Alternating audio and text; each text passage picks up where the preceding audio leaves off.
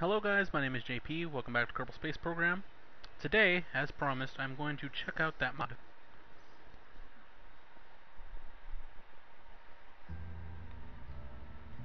That mod, I mean, I don't know, I just kind of spaced out there for a second. Let me get it spaced out. Ooh. I'm going to try out that mod that gives me all of those parts I keep running into in the utility. The various hybrid engines, and it has large electric engine and medium electric engine and hybrid engines. It even has a smaller one, a replacement for the normal one that comes in the game, I believe. Let me check. It has medium. Yeah, the regular size one now produces 2 instead of 0.5. A medium hybrid and a large hybrid. Okay, so they simplified it. I had an old version of this before where it's where it had uh, like one of each size. So it had a medium hybrid, small hybrid, large hybrid, and the same for the regular electric. And so I'm thinking for this, since I really want to see what these gigantic solar arrays are, the double gigantor, or the Mega XXL, they provide so much power. I want to see just how big they really are. So I'm going to put a probe. I'm going to use the hyper jump to get out there.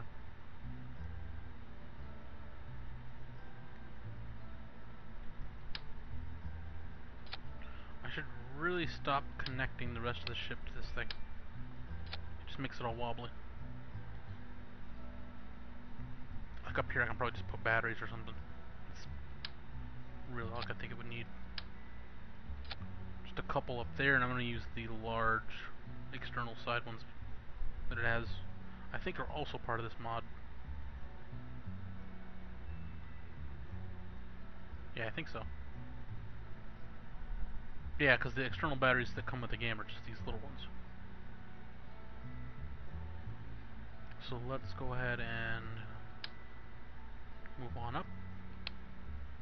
We want the usual RCS, of course. Although it's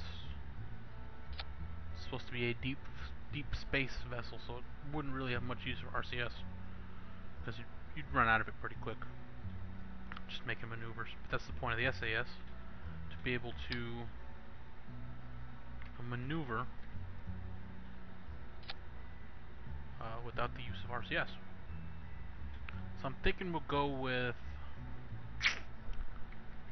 I kind of want to see what the large hybrid does. It does 50. That's pretty powerful for a deep space. Alright, this thing needs a regular fuel tank, xenon gas, and electricity. So we're going to go ahead and go with that. We have these large external xenon containers. Let me see if they added one for the normal size. Yep. That's 1500 in, so we'll take 2 of those. I hope that's enough. I assume it'll be enough. Assuming it's fuel efficient, it should be plenty. And 2 of these?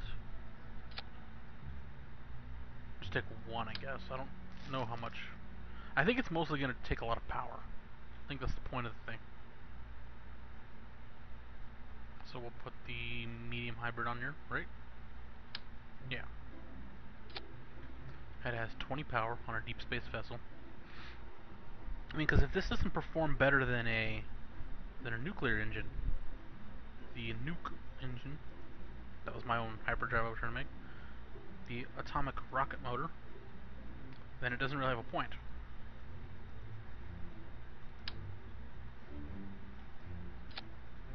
So we can go ahead and I'm going to put a couple of the large ones on the side of this thing, mostly for safety purposes. But hopefully we'll be relying on these super gigantic. That's just what I'm going to keep calling them, super gigantic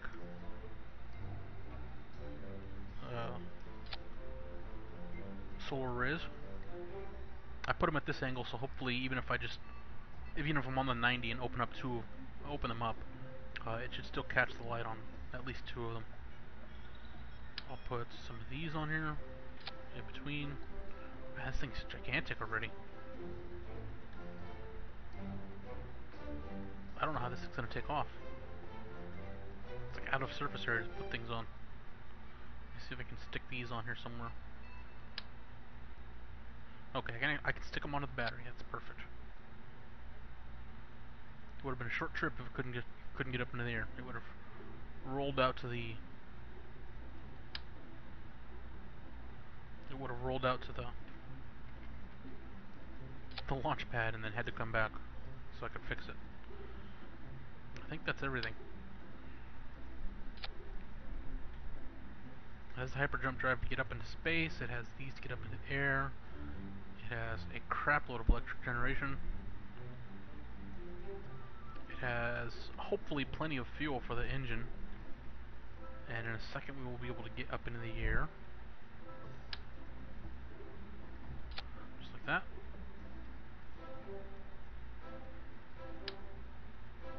And if this works, we might go ahead and make a kind of a super deep space station.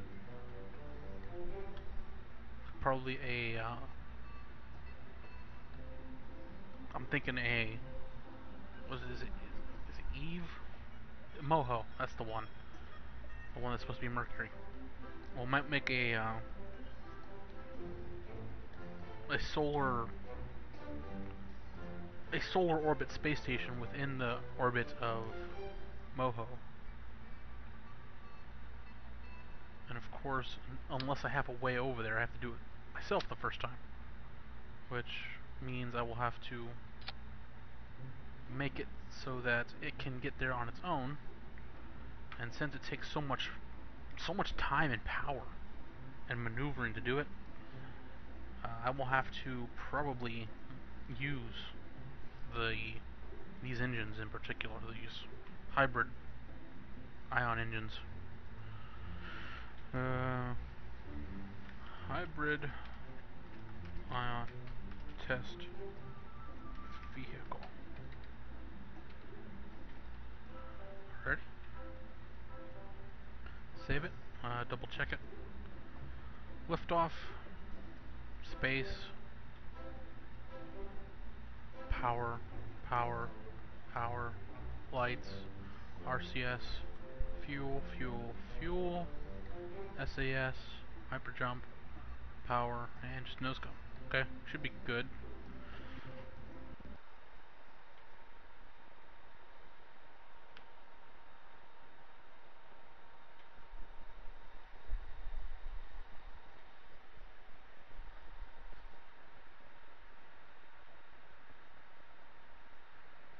Yeah, I've had to begin the habit of double checking my ships because obviously if you take off and you've forgotten something, you only have the one choice. Like, oh, gotta abort, gotta go back and fix it and start all over.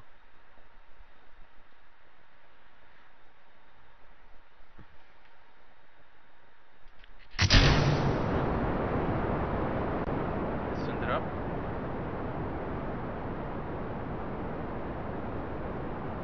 Unlock drive controls.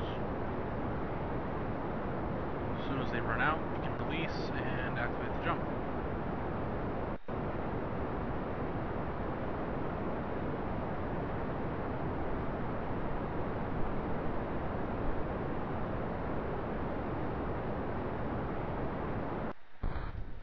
Release.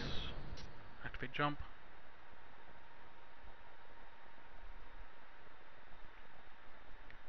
Alrighty. What we're going to want to do is flip this thing around. It's pointing the right direction. By right I mean the proper direction to burn in a manner that will allow me to get out there, really. We want to do it on the periapsis, I believe. Add maneuver, make it big. See if we can even do that. Doesn't need to be crazy.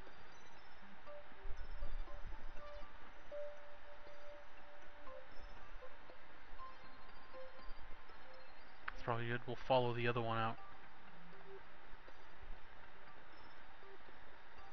Actually, I wonder if that one's already on. We'll tunnel jump to it.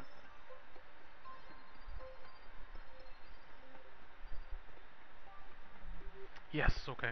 Shortcutted. We were already on an escape orbit with the hyperspace DSEP, the deep space endpoint. And it looks like I knocked the crap out of it because it's lagging back. Wow. It has no movement. I think that's what it's trying to tell me. I'm going to switch to it real quick and see if I can do something. Get rid of this. I think it's destroyed. It's not letting me even switch to it.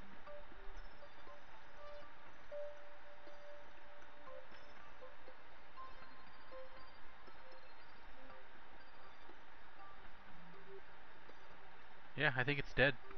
Huh. Well, we are already on escape then. So let's unfurl these gigantic solar panels and see what the deal is. They are indeed gigantic. Stand panel. Problem is, it looks like they bump into each other.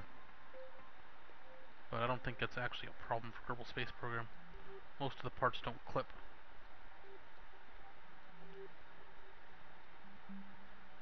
Alright, we don't need that maneuver anymore, that's for sure.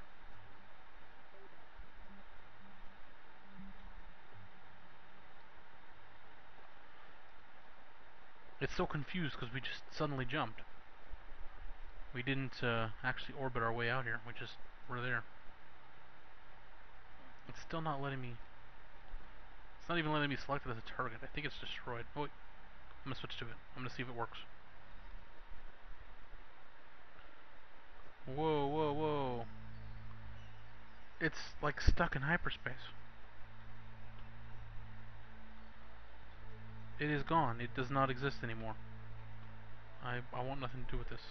This is like rising all over again, and I shouldn't have seen things. I'm gonna like rip my eyes out now and freak out. Oh god. Well, we lost a ship to hyperspace. That's a first. We've lost the deep space endpoint, which isn't too big of a deal. In fact, I think I've crashed the game entirely because now I don't see anything.